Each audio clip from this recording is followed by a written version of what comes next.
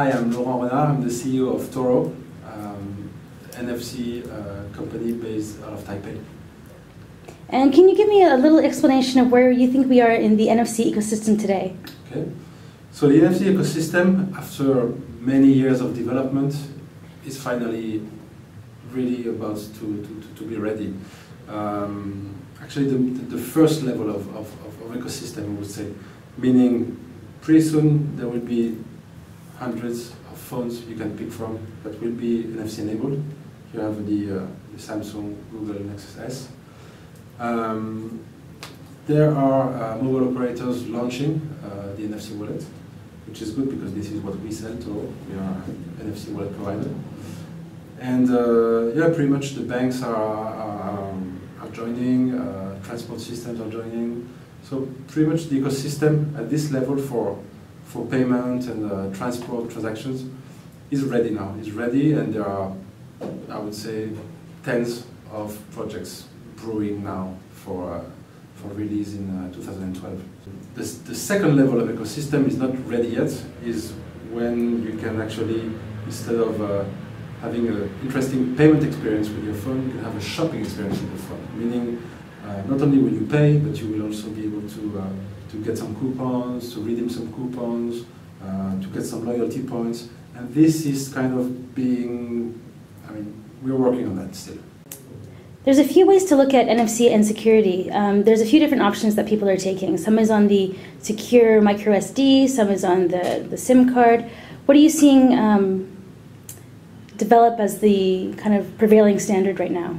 That's very interesting because it all boils down to who's going to be the owner of the secure element and who's going to be, who's going to be, what are the weapons going to be in this brewing wallet war. So basically there are three types of secure elements today you can find on the phone. One is the SIM card.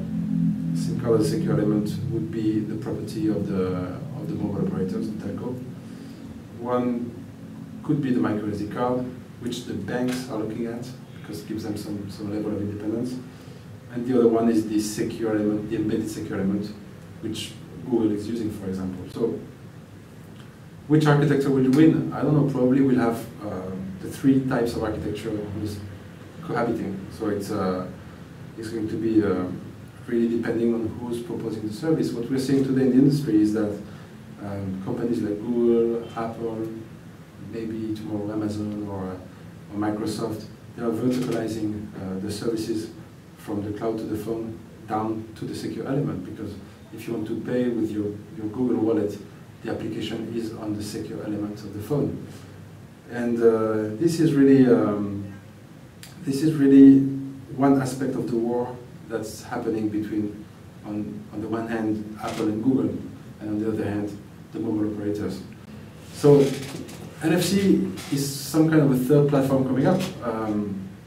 It's interesting because it will generate a new type of advertising and a new type of marketing where people can actually tap on a poster to get a coupon, redeem this coupon. So it's a new way of doing marketing, which is more opt-in, less intrusive than what exists today, and that Google and Apple are taking on now. So NFC is a new battlefield for telcos and Google and Apple's. The big interest for mobile operators is to add value to the SIM, meaning they should fight for their wallet to be on the SIM, and they should fight to have the Visa, the MasterCard applications, the transport application, all the local applications that people are using today with a contactless card. They should fight to have it on the SIM, to add value to the SIM, and to get their grasp on the user back. And on the other hand, Google and Apple, they will fight to have these same applications on the embedded secure element to keep the smartphone as a platform for the marketing and advertising revenues. So it's really a fight that's broader than just NFC, but NFC is going to be one important battle that mobile operators cannot win. Mobile operators cannot lose. Otherwise, they will lose another battle to Google and Apple. But the good news for mobile operators, I think, is that they have a chance to be prevalent in this battle, because mobile operators, at the end of the day, are local companies. They know the banks, they know the transport system locally in their country. They are used to work with them, and there is some level of trust. And NFC is a local technology. I mean, NFC, although it's a global standard, it's always local applications. If I'm in Hong Kong, I will have my Octopus card, I will have my HSBC Visa card. These are local applications with local, that abide by local rules, that are integrated local specifications. It's always very local. I mean, smart card payments, smart card security is always local. Depends on government regulation and stuff.